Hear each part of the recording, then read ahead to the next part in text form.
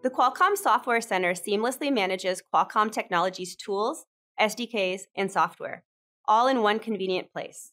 This one-stop shop provides an easy access to a web portal and the Qualcomm Software Center app, where you can access the Qualcomm Launcher.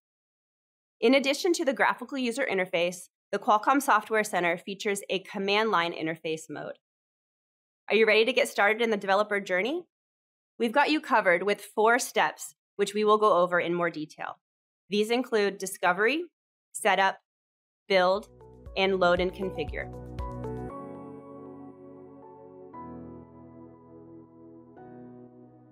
First, let's download and install the Qualcomm Software Center application from softwarecenter.qualcomm.com. Log in with your Qualcomm registered username and click the Download Software Center button.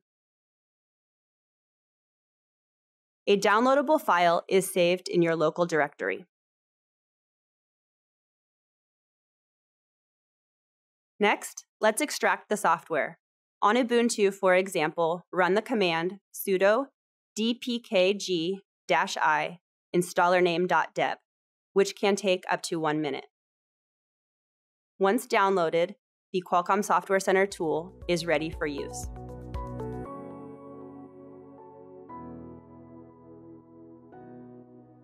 The first step in the developer's journey is discovery. Let's go to Qualcomm Software Center application landing page and launch Qualcomm Launcher by clicking Start Launcher. Now let's specify the environment.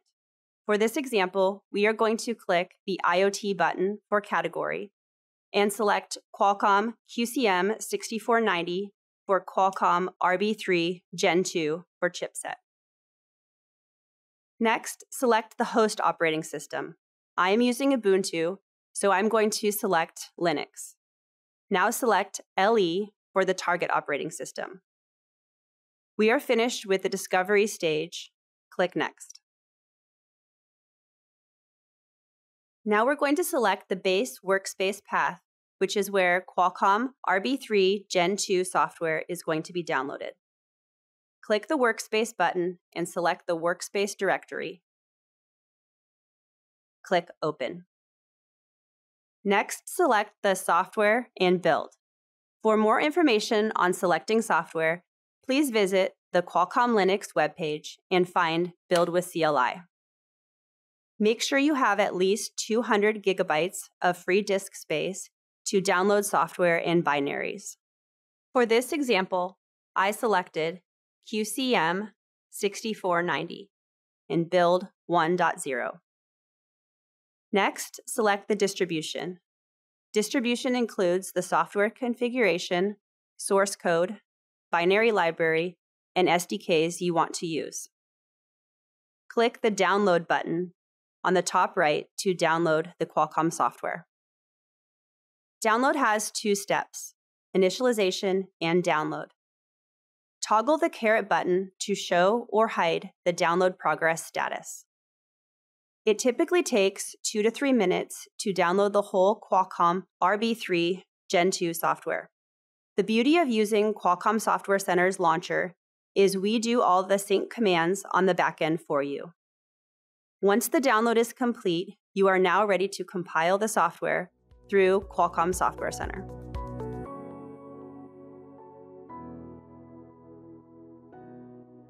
Compiling software through the Qualcomm Software Center is as easy as clicking the Compile button. As you saw while downloading software, you may toggle the caret button to see or hide the details of the compilation. This example shows 7 software images being compiled.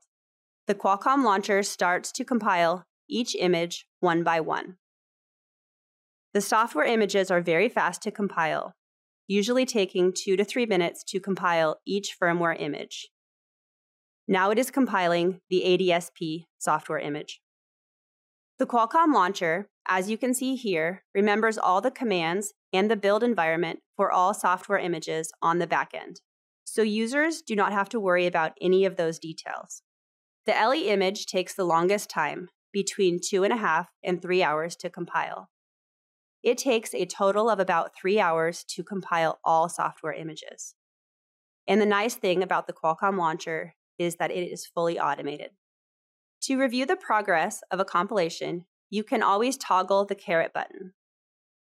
For the software images currently being compiled, it shows compiling in the status bar, while the other software images show that it is in the initializing state.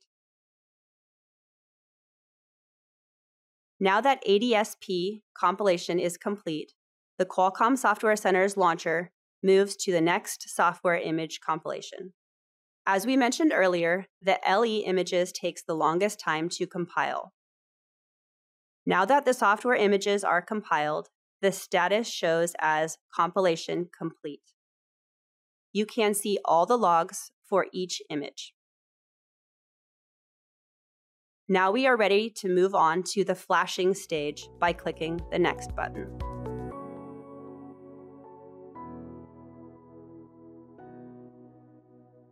Now we are ready to flash the device. First, we set the Qualcomm RB3 Gen 2 device to Emergency Download Mode, or EDL mode. You may follow the steps in the Qualcomm Linux Quick Start Guide on how to set your device to EDL mode. Once in EDL mode, when connected through the USB port, Qualcomm Software Center's launcher automatically enumerates the device. Click the Next button to flash the device. When you click the Flash button, the executables are uploaded to the device. It typically takes 1 to 2 minutes to flash a device.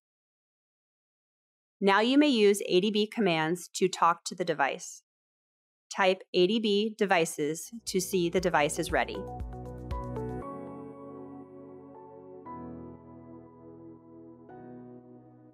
Qualcomm Software Center has a command line interface, or CLI, for engineers who prefer commands instead of a graphical user interface. It features the most used commands: login, download, compile, and workspace. The login command logs into the Qualcomm Software Center and provides the credentials for future operations. The download command does two things. It discovers the software and fetches the software. Refer to the Qualcomm Linux web portal for particular builds and distributions. The compile command is used to compile software images. The workspace command provides a snapshot of current workspaces. It is especially useful when we work with multiple builds, and it helps us keep track of the mappings of workspaces and builds. With these commands, the Qualcomm Software Center command line interface, or QSC CLI, can do almost everything the Qualcomm Software Center launcher does. Follow these steps. Type QSC CLI-U with your username, then enter your password. For this demonstration, let's create a new workspace. Type in QSC CLI download command. Type in product, build, and distro. Now enter your credentials, including your password, and it will start to sync the software. If I type QSC CLI workspace -- list, it shows all the workspaces we have created. Now let's compile our workspace. Type in QSC CLI compile -- workspace path. After 2.5 to 3 hours, the compilation will be done, and it will be ready for flashing to the device. At this point, we've successfully completed the first 4 steps in the developer's journey using Qualcomm Software Center. We started by downloading and extracting the QSC application. In the discovery step, we launched the Qualcomm Launcher, set up the environment, and hosted it on a target OS. After that, in the setup stage, we selected the software build and downloaded it. In the build step, we compiled the software images, and finally, we flashed the compiled images to our Qualcomm RB3 Gen 2 device. We also saw how to execute these commands using the Qualcomm Software Center command line tool.